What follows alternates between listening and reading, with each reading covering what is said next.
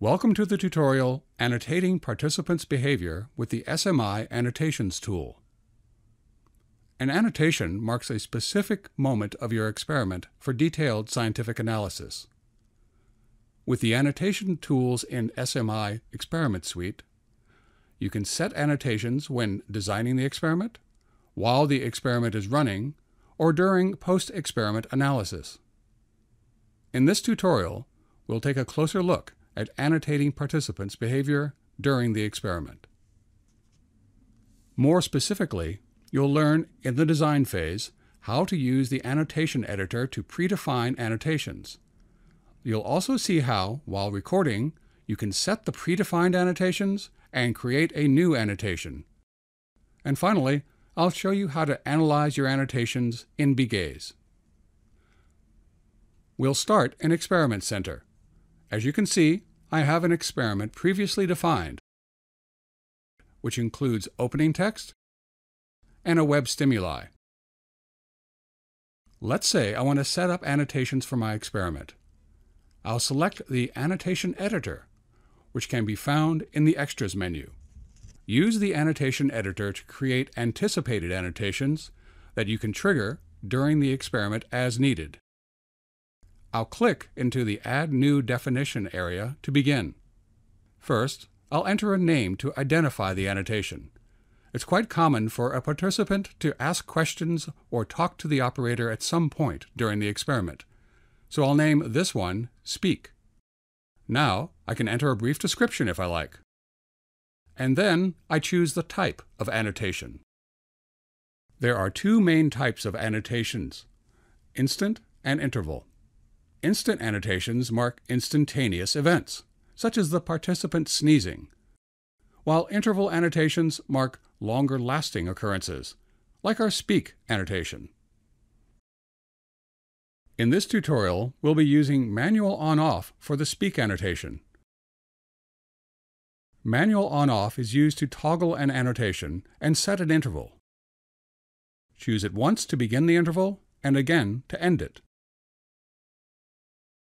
Choosing this type sets the duration to Manual On-Off as well. Optionally, you can add tags to your annotations. I'll skip the tags for now.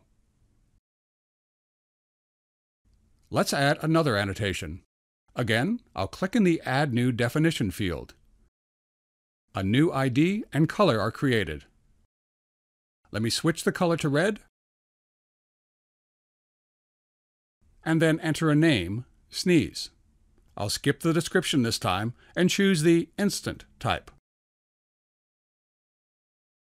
Again, I'll skip the tag, and now I'm ready to click OK and store my annotations. Now that I have a couple of annotations defined, I'm ready to save and run my experiment. In the experiment phase, you can apply predefined definitions or insert new ones on the fly to handle unexpected circumstances. Let's say that the participant asks the operator a question. The operator can insert the predefined annotation by pressing 0, and then choosing the desired annotation from the Annotations dialog that appears. I'll choose Speak and press Enter. Because this is a Manual On-Off type annotation, when the participant returns to the experiment, I'll press 0 again. The red dot indicates an annotation that requires user feedback. I'll click it once to toggle it off. Now let's insert a previously undefined annotation, say when the participant accidentally clicks the Back button on the browser. To add a new annotation, click 0 again, and in the Annotations dialog, enter a unique name into the search field. Press Enter, and a new annotation is defined and added right away. The annotation start time is noted the instant you press 0. You can only create instant, not interval annotations on the fly.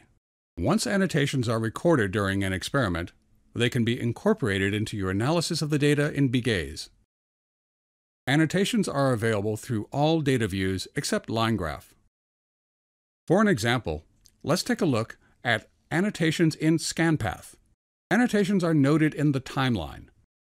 With your timeline cursor at the beginning, you can go to the first annotation by pressing Shift right arrow.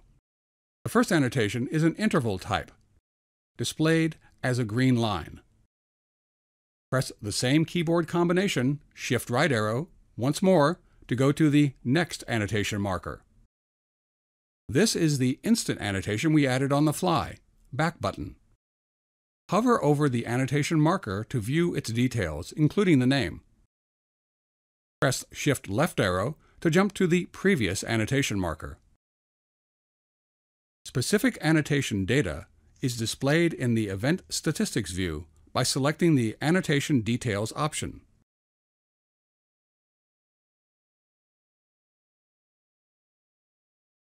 As you can see, the first annotation listed, Speak, has different start and end times since it is a manual on-off type annotation. The second annotation, Back button, however, is an instant type annotation, and the start and end times are the same.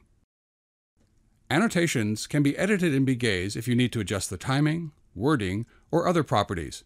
We'll show you how in another tutorial.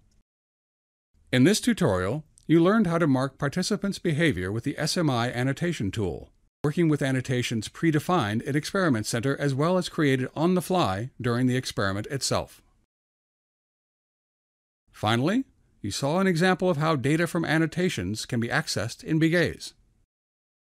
Annotations in the SMI Experiment Suite provide a robust solution for marking and analyzing participants' behavior during eye tracking experiments.